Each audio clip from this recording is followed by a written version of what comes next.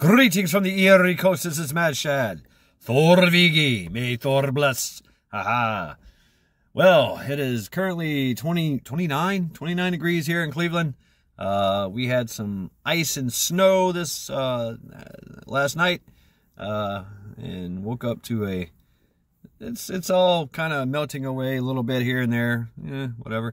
And then tomorrow is going to be nice, in the 40s, they say. So there's that. Once again, I am here to tell you, there are still Americans trapped in Afghanistan. And it is a humanitarian crisis going on over there. Famine has gripped the country. But famine has gripped the country. The Taliban is freaking out, going home to home and, getting food wherever they can. While trying to maintain their sense of dominance over the country, but so within that chaos, folks are getting out. They're actually taking advantage and getting out. Oh, it's snowing. All right, great. A little lake effect snow here. But there's hope. Like I said, there's hope. There are people getting them out. Project Exodus, Project Dynamo, Task Force Argo, Task Force Pineapple, our Christian Coalition. They are getting these folks out. At least we forget 13 servicemen and women of this great nation's military died at Abbey Gate in August. During this retreat by Trader Joe and his malicious and or incompetent regime.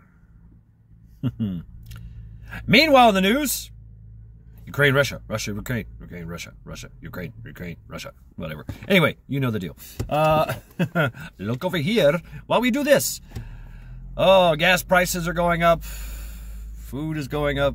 Everything's going up. It's all by design, people. We're sitting on the largest oil deposits in the world, untapped resources. All we got to do is just drill a little bit. That's it.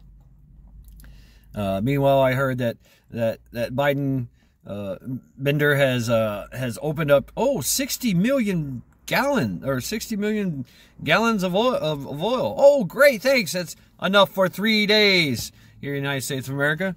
We go through 60 million gallons of gasoline in 3 days. Yeah, that's But anyway, I heard something interesting.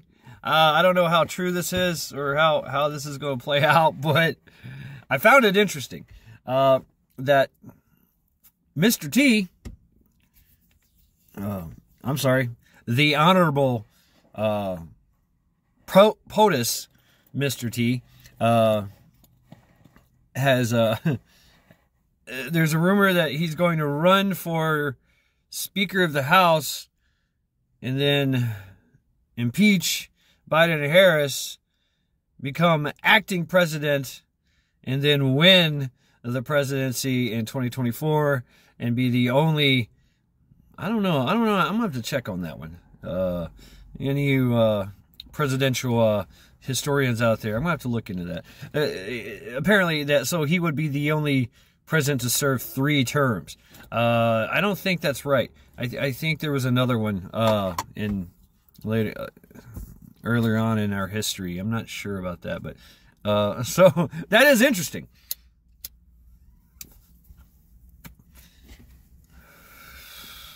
But I'm still kind of wrapping my head around how this would work, how it would play out. I don't know. I do find it interesting indeed. But so